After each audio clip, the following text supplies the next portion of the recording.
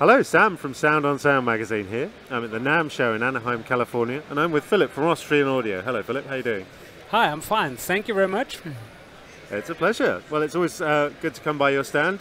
You make some very fine large diaphragm capacitor microphones. As of now, you also make headphones. Yes, we do, and that's also part of our history and where we're coming from.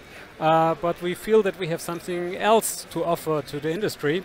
And so we have the Hi-X55 here. That's an over-ear closed-back headphones for professional studio applications.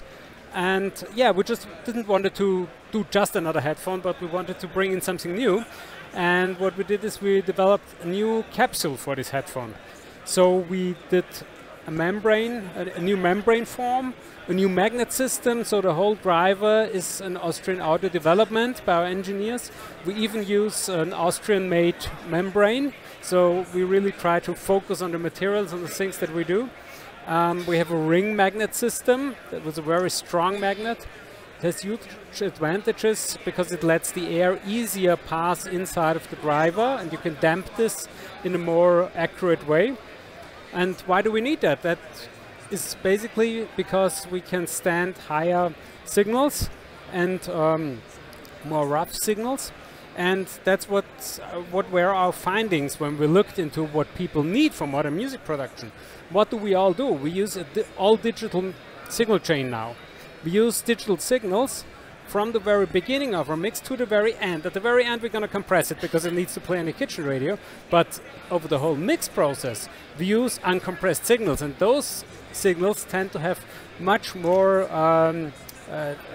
impedance signals in there, much more loud signals, quiet signals at the very same time. And to really transmit that, you need a very good driver and a very good headphone. So this is about increasing the dynamic range of the headphones? Exactly, yeah. That's where was our intention. And also to improve the closed-back system on this headphone. We have given it a double housing, so the driver itself is closed already. Then we have the housing. So this is almost a noise-cancelling headphone. It's not really cancelling, but if you really put those on, you can even get relief from the noise of the show here. Wow, can I take them away now? Yeah. Yeah, sorry, I can't give you those. It's just the first day of the show, but... Well, they certainly look very cool. So these are designed for general-purpose studio use? Exactly, yeah. For all the processes where there's an open microphone, it's perfect because they're closed back, isolate very good. So for monitoring, mixing, they are perfect. We have a detachable cable. By the way, those retail for $299, so at a very competitive price, based on the fact that they are made in Austria. So they are really made in Vienna. It's not one of those copycats that are out in the market. What I just want to mention before we run into a too long talk, I tend to do that, sorry about that, but I'm excited about my products, is that we have designed a whole new ear pad for those products.